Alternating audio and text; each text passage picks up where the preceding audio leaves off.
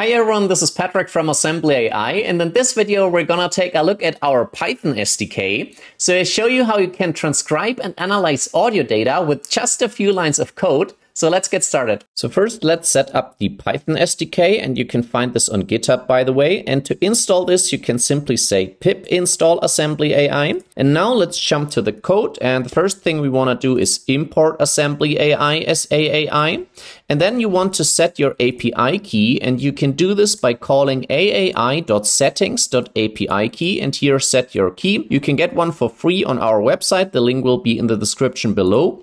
Or as a second way, you could also set this as an environment variable that has to be called AssemblyAI API key. For example, if I open my terminal, I could here export AssemblyAI API key and set this as key. And then you don't need this line. But here we want to do it with the first option. Next, let's learn how we can transcribe files with the SDK. So for this, we create a transcriber instance. And then we can call transcriber.transcribe. And this works with either a URL to a file, or we can also simply pass in a local file. So here I prepared a local MP3 file. And now this will start the transcription, and this function will block until the transcription is completed. And then finally, we can simply call transcript.text to see the transcribed text. So let's comment this one out and use the local file, and let's run this and see if it works. And as you can see, here we get the transcription. Now this transcript object is of the class transcriber.transcript, and you can do many more things with this. For example, you could check the audio duration,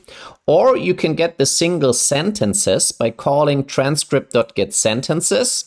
And then we can iterate over them and print the text again. And as you can see here, we get the single sentences. Or instead of the sentences, you can also call transcript.getParagraphs and then iterate over them. And here we get the single paragraphs. You can also do a word search. For example, you can call transcript.wordSearch. And here as a list, you can pass in all the words you want to search for. And then you get the matches back, so we can iterate over them. And then, for example, we can print found match.text and then match.count. And then you can also get the timestamps for each word and also the indices. So let's run this and see if it works. And as you can see, it found president 2 times. And here we get the corresponding timestamps and the indices. And it also found people 1 time, and here is the corresponding timestamp. Now let's learn how we can transcribe files asynchronous. So as I've mentioned, the transcriber.transcribe function will block until the result is finished. So we can also call transcribe async, and now this will return a future object from the async.io library. So let's run this, and this will immediately return, and then we can do some other stuff. So as you can see, this immediately returns, and we can see the state is running. And then at a later time, for example, we can check if the future is done, and then we can get the transcript by calling future.result. And now this is again the same transcript object that we've seen before. For example, here we can now print transcript.text. And by now, hopefully, the state is already completed. So now here we should see the text. And as you can see, this worked. So this is how you can transcribe files asynchronously. Now let's learn how you can configure transcription parameters and also trigger different audio intelligence features. So for this, you can set up a transcription config, and here you can set different parameters. For example, you can set punctuate should be false and formatting should be false. And then you pass this config when you set up your transcriber object. So this is the first way how you could do it. You can also directly call this on the transcribe function.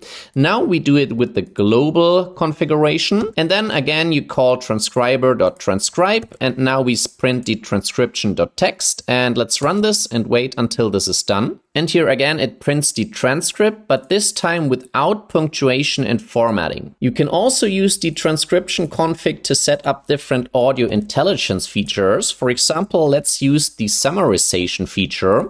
So when we set up the transcription config, here we set summarization equals true. And then you could also optionally set the summary model and the summary type. And here we set this to informative and then to bullets.